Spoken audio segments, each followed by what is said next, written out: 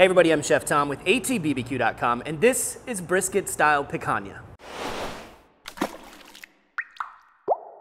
Picanha is one of my favorite cuts of beef. It's so flavorful and delicious. You'll most often hear it associated with South American or Brazilian grilling, churrasco, that kind of thing. And it's often cut into steaks and then skewered and then cooked to like mid-rare and shaved thin. It's fantastic that way. But I thought today we'd do something a little bit different with it. We're gonna actually treat this thing like a brisket instead of treating it like a steak. So not only are we not cooking it to mid-rare, we're going well past well done, over 200 degrees to try and achieve the same kind of slices that you would get out of a brisket flat. So this is our picanha roast, probably about 2.5 pounds. If you're looking to pick this up locally wherever you live, check the butcher shops. It might also be called culotte or sirloin cap. That's what it was labeled when I picked this one up. There's not a lot of trimming to do on this. I'm not gonna mess with a lot of that. You can see it's got a massive fat cap on it. Picanha is known for that. I'm not gonna mess with it. I'm gonna leave it right there for the entire smoke, and you can cut it off afterwards if you don't wanna eat it all. But for the most part, all I really need to do here is I'm gonna score this fat cap and then get this thing seasoned up and onto the smoker. So the scoring will help some with rendering. It'll also help a little bit with the rub sticking to the fat. We're gonna keep the seasoning really simple today. We're just gonna hit it with a little bit of our W sauce, the Worcestershire for binder, and then some Cattleman's Grill Roadhouse steak and beef rub. This is one that I developed for Cattleman's. It's got a lot of savoriness to it, but it's also got a little bit of what you could attribute to like South American flavor in the form of cumin. I know, of course, cumin's used around the world, but in combination with the chilies that are in here, salt, garlic, onion, this works really well. Not necessarily as like a taco seasoning, but just a little bit of Latin influence. Make sure to get the sides. And this thing's pretty much immediately ready to go onto the smoker.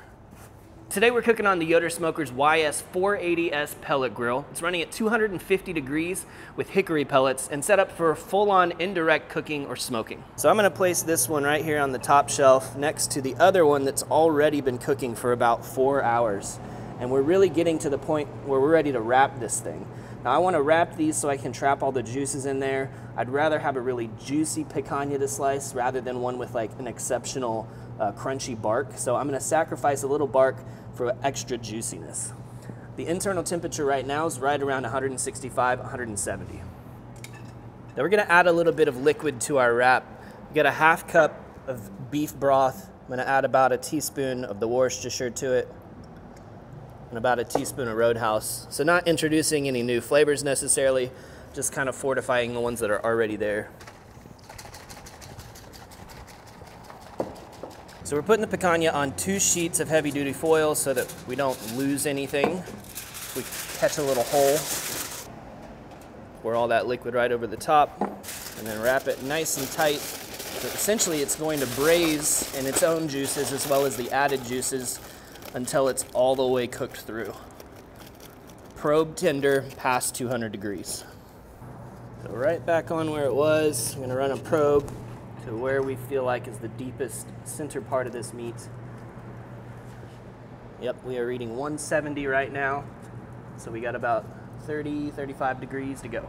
So here's a nice time comparison. This has been on for 2 hours now. You can see kind of the color, the rendering that's happening. This has also been on wrapped for 2 hours with a total cook time now of about 6 hours. And it is probing really nice and tender. I'm getting anywhere from 203 to 207 in different spots. So at this point, I wanna get this thing off of here. We're gonna kind of let that initial heat out. We'll wrap it back up. I'm gonna stick it in the Cambro or in a cooler to rest for another probably hour or so before we slice into it. All right, picanha is rested. We're ready to slice. So we're gonna find out which way the muscle fibers are running. They're going this way, which means we're gonna be slicing this way.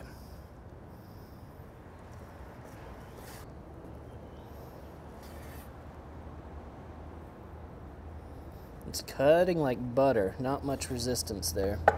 Let's see how it looks. That looks pretty dang good. Nice moisture on the surface still. know, it'll hang, it'll dangle just a little bit.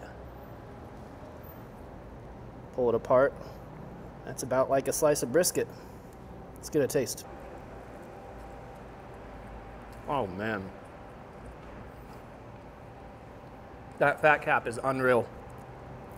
This is really nicely salty around the outside. Great smoked flavor. But just the fat with the rub on it, it's just magical. I mean, the way that fat is rendered down is really delicious. Not the juiciest. I mean, this is a fairly lean cut, maybe a little bit more marbling than, say, like the flat that you would cook for brisket. But, you know, that's time and practice. I'm happy with it because I can see it glistening. But, you know, you could even inject this to get a little bit more flavor into the center if you like. But it's melting the mouth right now. Not disappointed in that at all. Let's go ahead and run some slices through the juices because that'll really add a lot of flavor.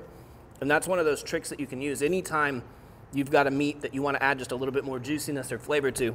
Save that juice that it was cooked in, run it right back through there. We'll just take each of these slices, get some of that jus on there. I'm not gonna let any of that go to waste. Throw it down with a little bit of bread and a couple of your favorite barbecue sauces. Got some Firebug Mild, some of Meat Mitch's white sauce. I'm gonna get some pickles on here as well. Casey Canning does a really nice dill pickle. We get some bread and butter jalapeno pickles on here as well. We'll load up a slice of bread here. Pickle on there. Dip in that white sauce. The vinegar from the white sauce is nice. Cuts the fattiness that's going on the outside of the picanha. The beef's super tender. I'm really happy with the flavor overall. Honestly, it's a fun technique. It's a fun way to try and cook a picanha. Does it beat brisket? Maybe, maybe not. And picanha is so good at mid-rare that it's hard to mess up on that. But overall, really fun time.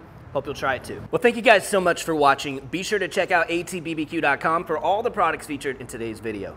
If you enjoy the recipe, hit that subscribe button. And if you have any questions or comments or there's anything you'd like to see me cook, let me know in the comment section down below. And let's be good to one another. For more recipes, tips, and techniques, head over to atbbq.com/thesauce. All things barbecue, where barbecue legends are made.